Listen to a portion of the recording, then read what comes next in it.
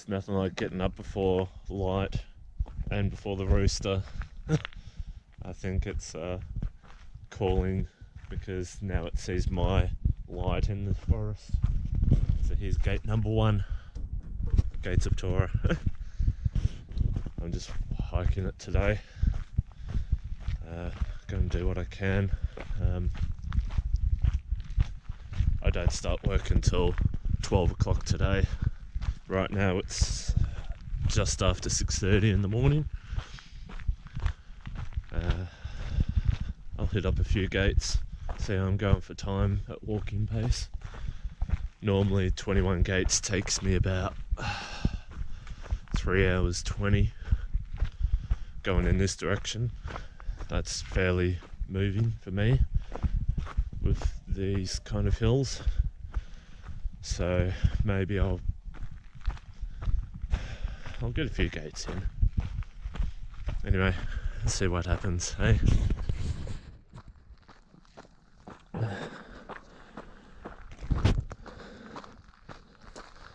See you soon, guys.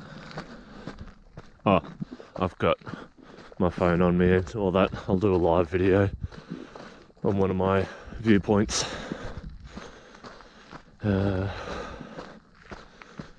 Yeah, I'm hoping these dogs up here aren't out. Doesn't bother me if they are, I just don't want to wake the people with their annoying barking. Anyway, gonna concentrate. Bye. Just at the top of the first climb, there's lyrebirds calling everywhere. Somewhere in that direction.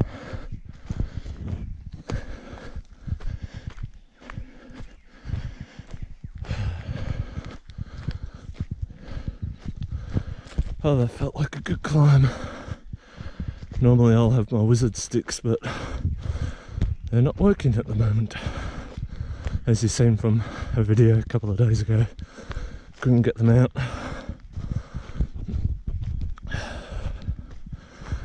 Calf was feeling it. Not much, but it hasn't been worked properly in a while, so tear up any, or get rid of any of that scar tissue. I need to stop being such a baby. I'm still not going to run. Oh, cobweb. As much as I want to. Normally I jog this part along to the first gate. This is the first flat bit, even though it's still steadily climbing. Not by much though.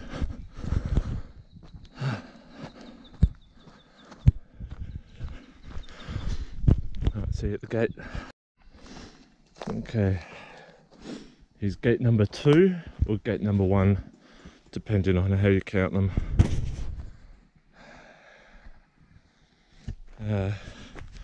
So the way it normally goes is you start off at the car park. There is a gate there. I do count it as one, but you can either do, that's gate 0, and then you go 1 for here, for the top of the Stringy Bark hill climb, and then you go through the Stringy Bark track. You go through, no, not Stringy Bark, I can't remember the name they call it. It's like Larry's Loop for me. I call it a different name.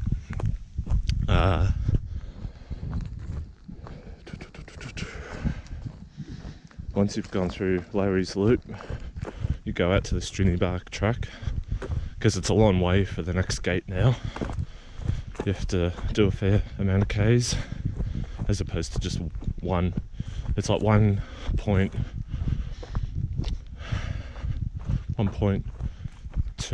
1.4 Ks from the car park to here. And then the next one, it's like 6-7 Ks roughly. I'll find out when I get there.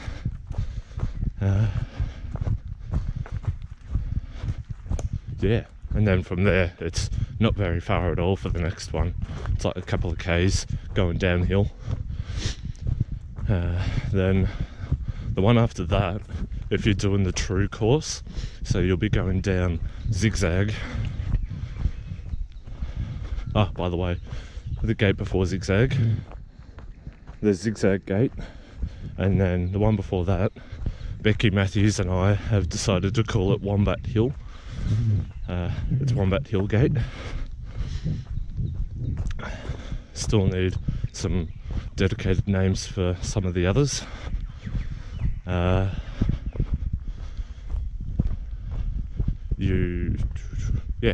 So you get to zigzag, and then the true course is to run down. You go out towards the weir, and you're going up the steep section of Blue Gum Hill Track, and that is a very good climb for like an 800 meter hill climb. It takes me 12 minutes, and that's really pushing it, and I need trekking poles for that. It's a very hard climb, but oh, you feel so good when you do it. I'll see how I'm going for time. I don't think I'm going to get the true course done today, not when I'm doing hiking. Like, I am moving at a fair hiking pace. I know, probably I'm not looking at my watch as it's nicely tucked under there. I would estimate somewhere around 8.5 to 9 minute per kilometre pace. If I can maintain that when I'm tired at Yuyan's, then hopefully that will keep me under 9 minute pace to do sub 18 hours. But the ideal goal is under 24 hours. We'll see what happens, hey? Yeah, so you go up. I keep getting distracted and sidetracked. So this gate,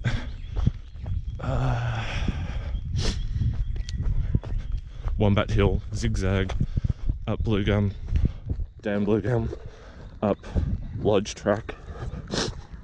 You get to the intersection, you keep going up Lodge Track, you get to the what was the last name I called it? It was called the Gate of Destruction, I think.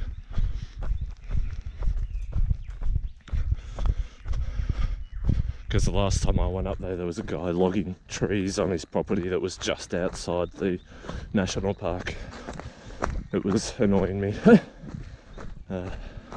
And then you come back down. The next gate isn't that far from that one, but that's probably the biggest and hardest one to get to. Yeah, and then you're coming down from that gate, you get to the bottom of Billy's Creek track, and that's one of the gates as well. And then the one after that, you get back to the car park. Dogs are out. They probably see my headlights through these trees, but shit happens.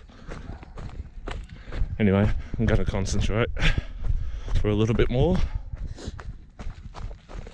It's hard to not run down this bit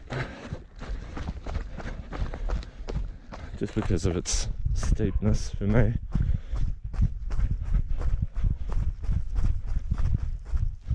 It's safer if I do. Alright, see you guys.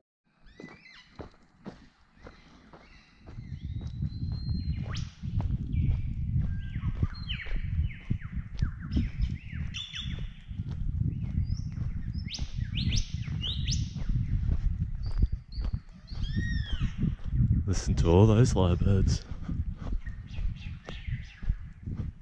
I think this one's up in the tree somewhere. What's it doing up there?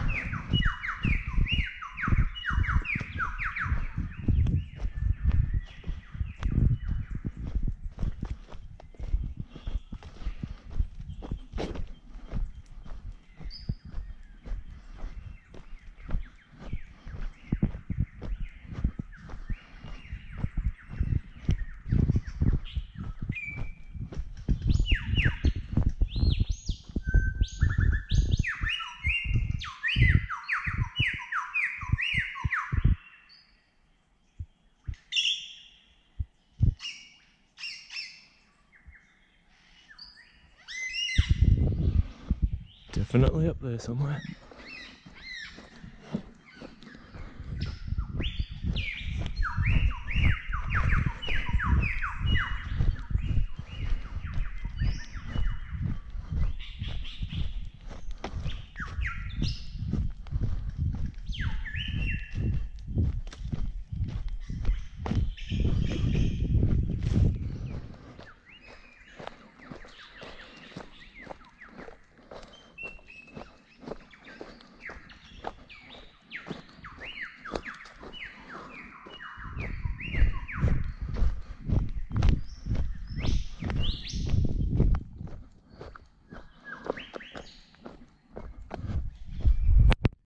Okay, that concludes Larry's Loop. Not sure what time it is now, but obviously I don't need my headlamp anymore. So probably be a little bit after 7 now. Larry's Loop is 2.3 k's from the car park loop back to the car park. I never count this gate as, I don't know, I just always found it to be too close to 1, even though it's longer than 0 to 1 or 1 to 2.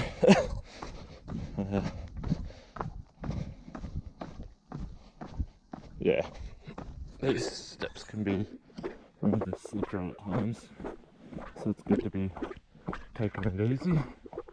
There's a bridge for hashtag Bridges of Torah and hashtag Stairs of Torah. hashtag of Torah. Anyway. Whoa, I feel those legs. They burn. Here we are. Whew. Wombat Hill. I'm gonna keep trudging on. Now, we'll have to see if there's any wombats here today. More often than not there is. Can't see any at this stage. Normally they're just like up here. This will be potentially the highest climb for today.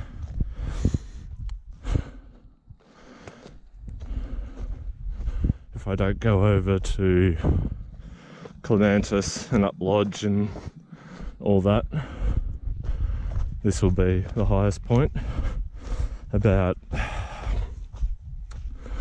400 meters elevation. So not very much, but the base level around here is roughly around 200. A little bit lower if you're at Billy's Creek, not by much though.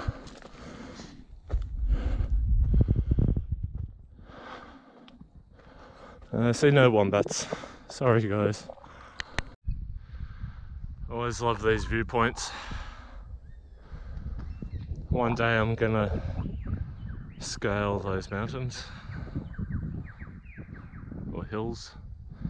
As you can see, there's a path just there. I'd love to figure it out. There's a track down there that I haven't been down before. I'm not going to do it today though. I'm just going to stick to my plan. Go from there. But how beautiful is it? Not sure how long it's taken me to get here today, but it's not really that far into the run or walk or hike.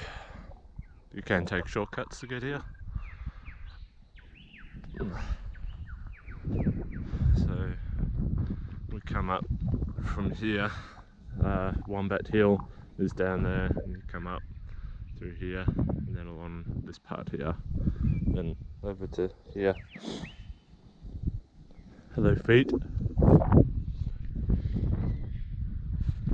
Alright, let's keep going. Don't know how well this is going to look on the video. I can kind of see, but I don't think it's really doing any justice. So the sun is like directly in front coming down that hill, and I think it just looks absolutely beautiful.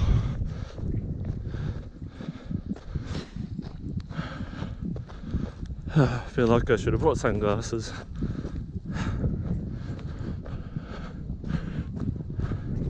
So good morning. Oh, that feels nice.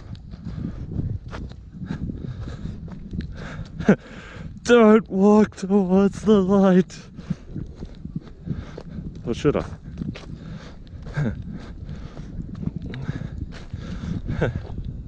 Do not go gentle into that good night.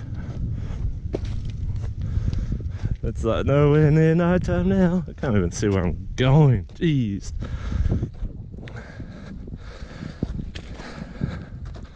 Oh, that's better.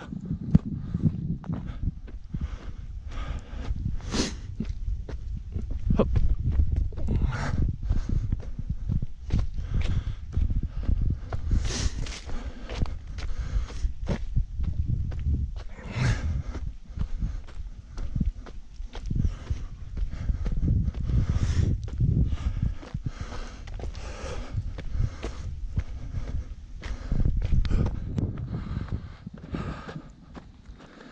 Feel like I might keep this video going. I've recorded up this hill enough.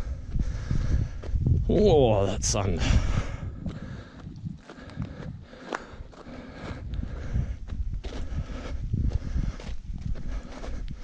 So beautiful.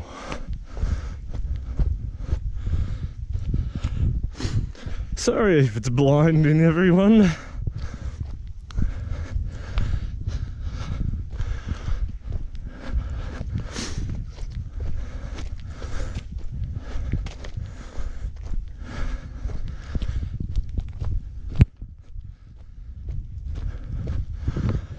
But here in my mountains,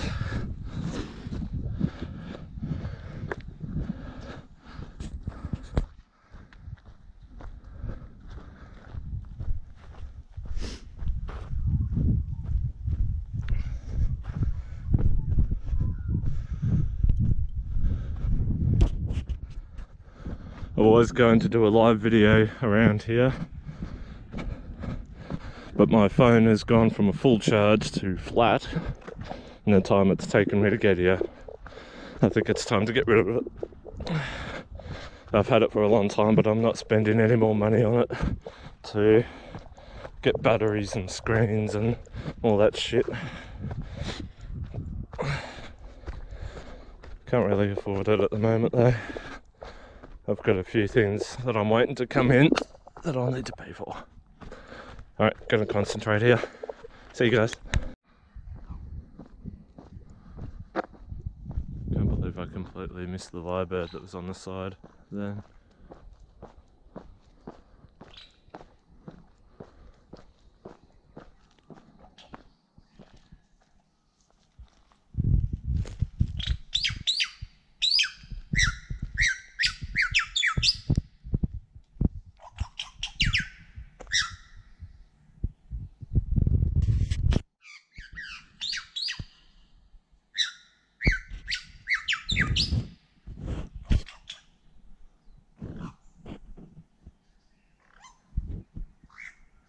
I'll let it be.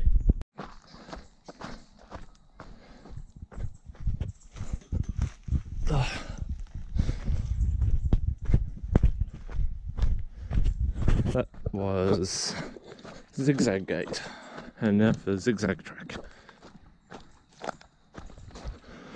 Was going to record a little bit more, but there was someone walking up saying good morning. I thought it would be rude to ignore them.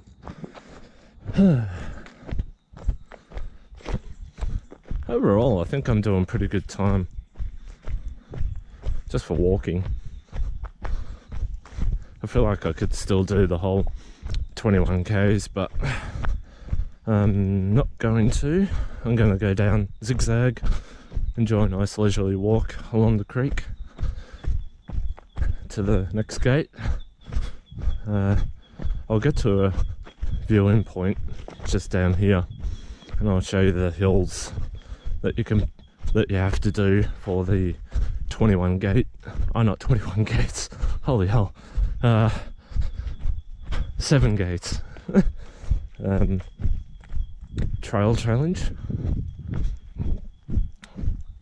And yeah, it'll put a little bit into perspective for you, the elevation. So, well, not elevation, but distance. So this part here is the longest section between gates, and it's also the most severe. It's got two major climbs, one of which is the steepest of the entire national park that I have found at this stage. Can't see it here just yet. It's going to be a little bit down before I can show you. Be nice to get up there one day. But by the looks of it, I can see where the other gate is from here, nearly. So it still looks higher there than it does at that point I was just wanting to get up to one day. Anyway, see you soon when I can better describe the other locations of this course. Bye. Okay, this is the best bit I could find to show these hills without the sun being too much in our way. So we've just been coming down zigzag. This is one of the last zigs. There's that one more zag. Anyway, so we go down here and then down, and then about down here somewhere you can either go left or go right. If you go right, that will go out towards the weir, which is about there somewhere, and then you keep going, you go up and around and up that one. So that one's Blue Gum Hill. The steepest part is going up here, and then you kind of come down, and then there's like another zigzag bit through here, and then you go up, and that's the top of Clementis and Lodge track. Now the gate is, I have to put the screen back on, it's about there, just on the other side of the trees. And if you can see that bit right there, it's like a, what do you call it, ridgeline. You can see it coming down here. So you actually get that viewpoint, and it outlooks all of Churchill, or most of Churchill. There's another hill that kind of gets in the way a little bit, but you can see the pondage and all that. And there's kind of a view there. Don't mind my sandwich. My almond butter sandwich, which I find to be incredibly fuel efficient. I love it. So yeah, that puts it a little bit into perspective. Now this zigzag track is a little over 1 kilometre, and it is a fair repeat if you ever decide to do it. I haven't done it. I do more severe ones. It seems that my repeats are coming out and doing the 7 gates, and then turning around and doing it again for 14 gates, which is a bit over a marathon distance, and like 2300 meters of elevation, whatever that is in feet, I don't know. What, 3,000? I don't know. It's not severe, I guess. It's a lot, but I don't know. I'm just gonna keep going. Bye. So here's that bit I was telling you about. That's the bottom of zigzag. If you go out here, you get to the weir. It's only a few hundred, about 400 meters from here, roughly. No, less than that. So you go along there, and then you go up that one, and you kind of come back down. You get back down around here, and then it's back up. Major climbing. I'll be able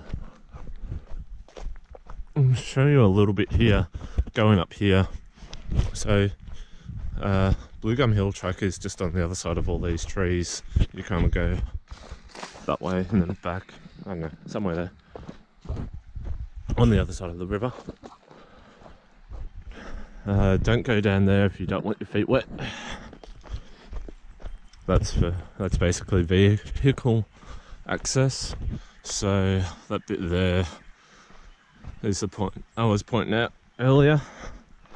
That's going up Clematis and Lodge.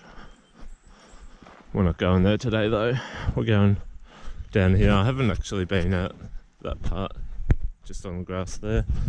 I will one day just to see what's there. It's probably nothing, I could probably check it out now, but I'm gonna keep going. This bit can be rather slippery.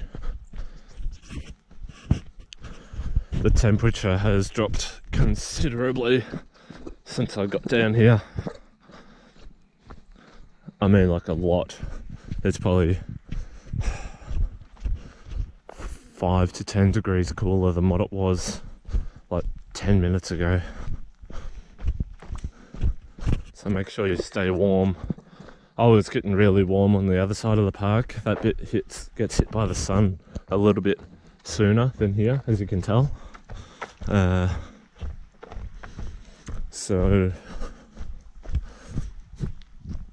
yeah, like going up Wombat Hill, I was feeling the warmth. I was almost thinking I would have to start stripping off. Glad I didn't. So this is the other end of Clematis. You come either up or down here. I keep saying Clematis, it's Clematis. But anyway, it's a long climb from here. By 20 minutes worth of climbing, give or take, depending on how fast you are. I know I've been from the car park to there in about 40 or 50. I could be very wrong. Anyway, the river's back down that way. So if you ever get lost here, best way to go is just remember which direction the river is, and pretty much if you're on this side and you've gone up there, just come back down this way. You'll find a track eventually. It's quite visible, as you can see. Might just take a bit to get there. We'll just retrace your steps. Be safe. So here's another hashtag Bridge of Tora.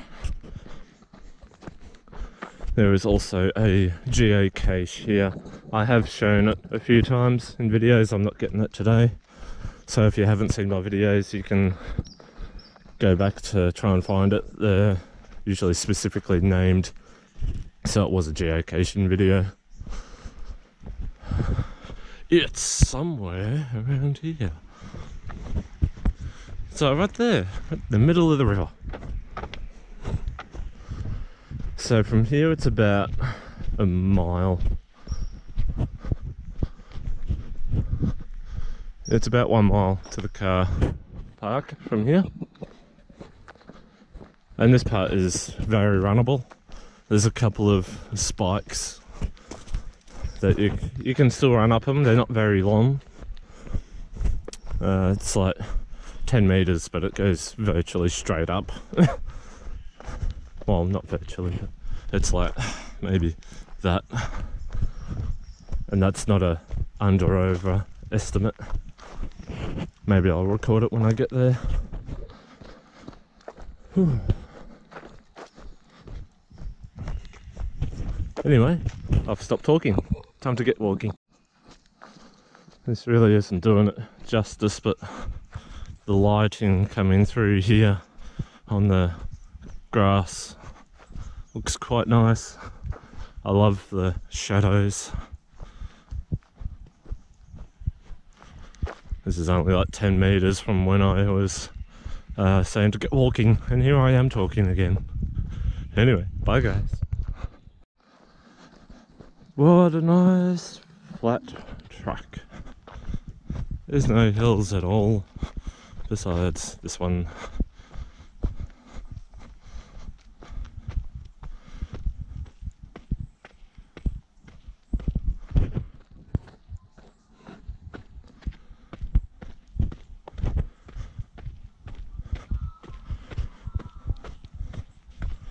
So I was kind of right. That's about the angle of elevation. For those that have come out here the first time, there's a couple of spots just like this one. Doesn't really depict it in the video, but now it's gone flat again. So there's two of those after the previously mentioned climb where the seat is there. Anyway, getting back to what I was saying, there's two spots like that. There's that one there, and there's another one just a little bit up ahead. The next one has a seat at it. It's a good indication of how far you are from the car park. So it is roughly 400 meters from the seat, or the bump in the hill, or the bump in the path, I should say. There's a bump on the hill. So yeah, if you're looking for that last little push to finish off your run, should you come out here, then that spot there is a good 400 meters, runnable, very runnable. You can go very fast there. I use that term in everyone's perspective. So if you walk at 15 minutes a kilometre, maybe you could go I don't know, 12, something like that, who knows. If you run, I'll say my pace is usually around the 6:30s to 7s when I'm in here, just because I save everything for the hills. So the last bit, if I'm not in like a recovery period of a calf muscle being torn, then I don't know, maybe I'll do like a 4-minute pace or something, and it's quite fun. Yeah. Oh, can you see that? Right there. Big grey kangaroo. See how close I can get. Probably not very close. I'll just go over here. Don't be scared.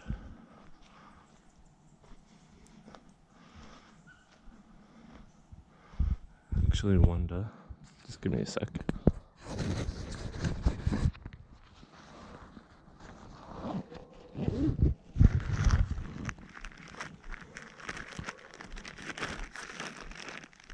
No. Wait.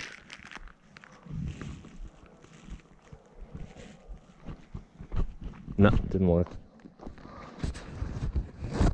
So I was trying to give it some bread. I probably shouldn't, but anyway.